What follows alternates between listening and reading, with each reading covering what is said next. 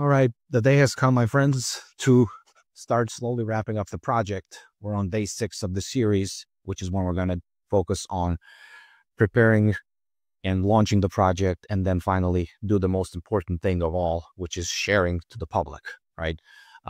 We already covered all the other parts, finished up the design and polishing in yesterday's video, so I can safely move on to day 6, right? And this is sort of a 3-stage process for me, for the most part. Like in the preparation process, that's usually my Saturday mornings.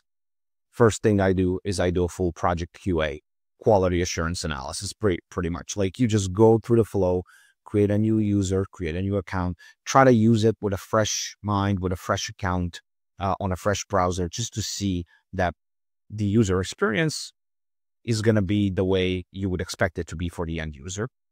From there, I proceed to fix my site SEO, add any analytics tracking scripts, deploying the project to Vercel, and then adding resend for SMTP, like for doing the email stuff, right? Now, these two all all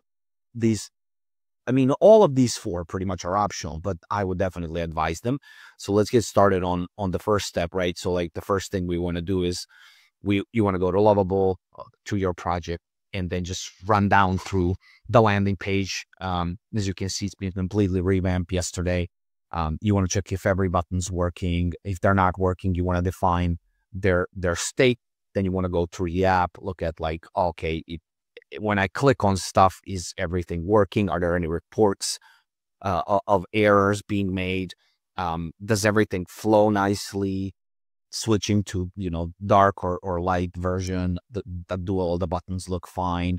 Because you want to avoid getting feedback on the obvious bugs, right? You're going to get feedback on bugs, but you don't want to have an obvious one.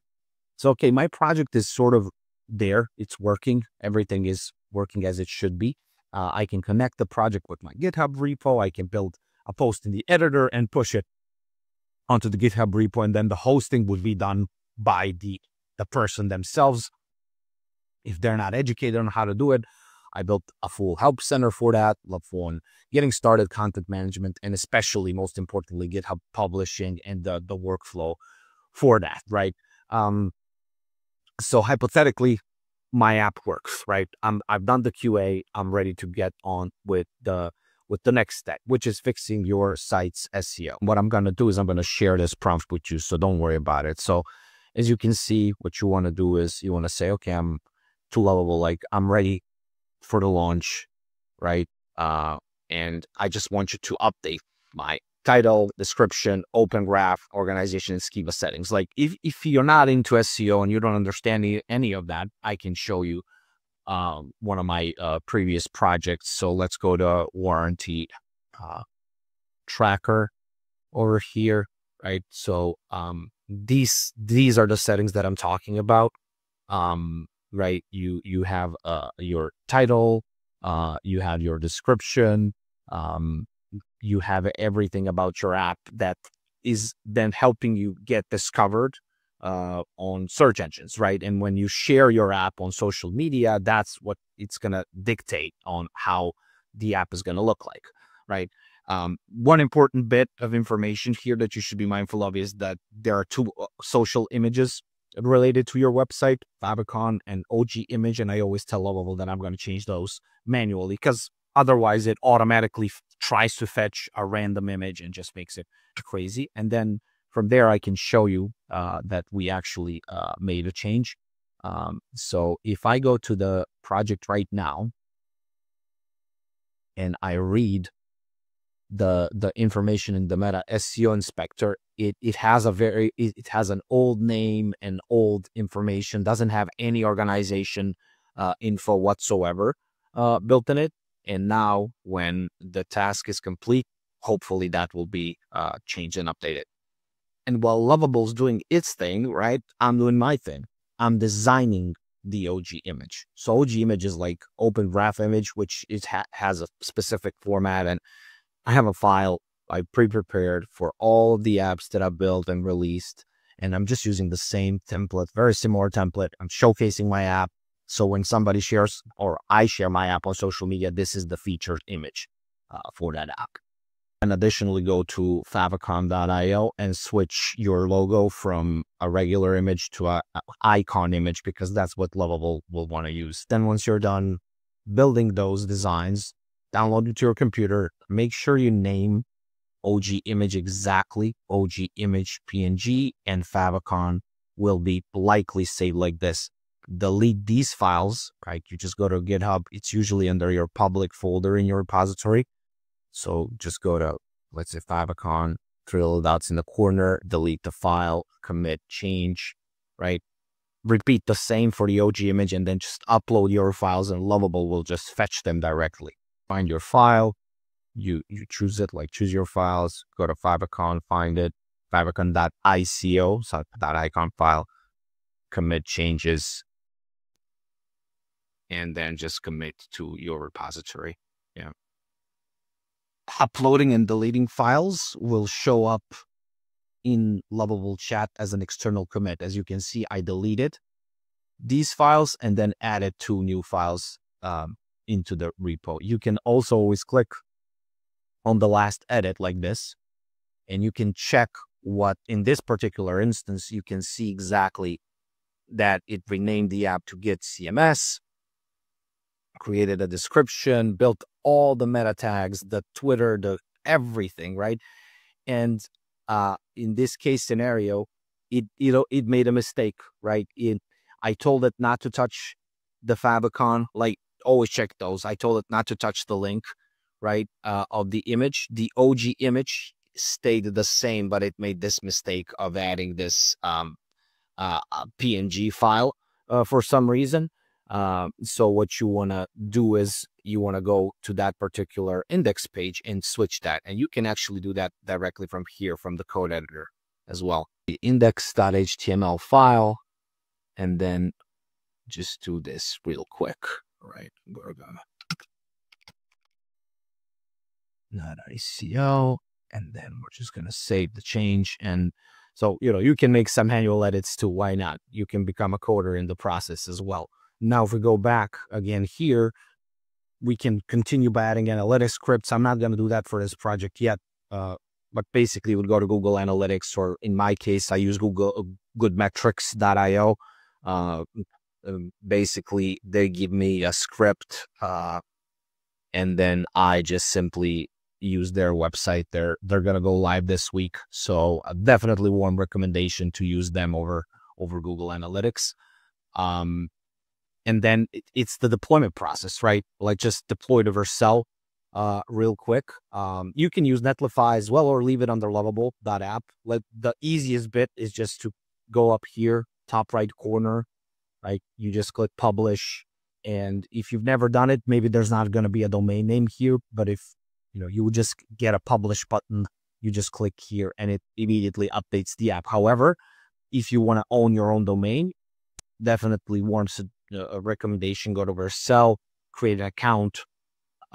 Basically, when you have an account, you can very easily and very simply just add new projects or domains, right? Just click here on add new if you want to add a project. It, as long as it's synced and connected to your GitHub, all you got to do is just click import, right? Don't make any other changes, just hit deploy and you're done. It's that simple. Like, the account's free, everything's free to use on Vercel. Obviously, there are some limits for free users, but for starters, it's really good. Once it deploys, it will ask you, oh, do you also have a custom domain to assign? And you can assign a custom domain if you bought a domain for this project, right? And that's it. Your project will go live under that domain. You don't have to think about it at all, right? To continue off with the next steps, right? One thing that I do want to emphasize before you start sharing your project publicly is you want to do something that a lot of people do not do. If you remember, we connected this project to Supabase very, very early on. And along the way, there were a lot of things that we talked about that were done. But one thing that wasn't done is the authentication stuff, right? So to enable authentication and to understand how it works, you want to go to the authentication and switch from users to sign in and sign up. And then in your email settings, unless you toggled it off like I did, email confirmations are mandatory, right, for your users, right? And if that's the case, what you want to make sure is that you want to understand that now for people to actually verify their email, you need to send them to the right URL. By default, Supabase will give this localhost testing environment URL. So this is the step that you absolutely need to change. Otherwise, your user will not be able to sign up. Depending on what URL structure you chose, you're going to choose which place to send users to. Let's say for this project, I just want to keep it on Lovable. So you just take the URL from Lovable, the main URL, and then go here to the authentication and update the site URL.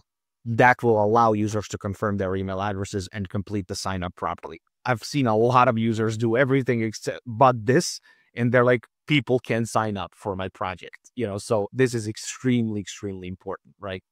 And then finally, the most important part, and that's sharing, right? You can definitely use and leverage AI. I would definitely recommend Reddit. Reddit's my go-to place. I post on Reddit all of my projects, leave the links there. I get a lot of upvotes and comments, and a lot of users come from Reddit. I also post on YouTube. If you don't know how to go about marketing, I'm not going to record a video on marketing, but like definitely train AI like I did.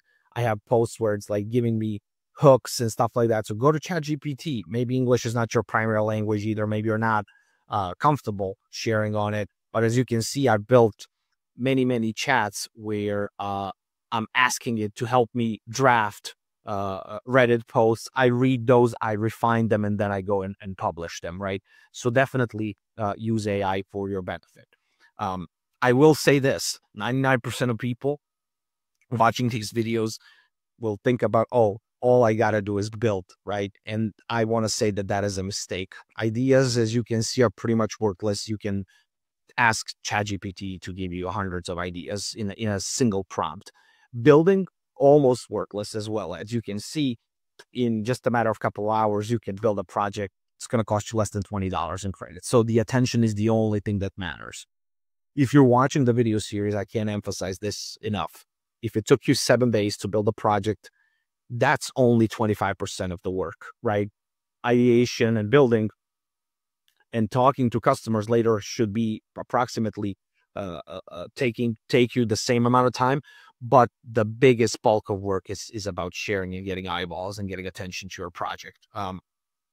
So a couple of words of advice if you're figuring out how to start. Like, you can use Loom. I use Loom to record myself in these videos. Then I use Adobe's podcast enhance software. It's better than any microphone that I can buy. I just upload the file and then do speech and back and other enhancements. Otherwise, my voice would be horrible. Build a template, right? For social media posts. Like every week, when I post on YouTube, for example, I go over pretty much the same stuff, right? I talk about why I wanted to decide to build the app, what are its features, the tech stack that I used, things that I've learned, things that were challenging, and I give myself a final score. Make this journey as easy as possible and be consistent with posting is the absolute key for success. This wraps up day number 6. If you have any questions, I'm open for them in the comments. Tomorrow, we're going to wrap things up by talking about Lovable launched, about tracking your results and your next steps. See you tomorrow.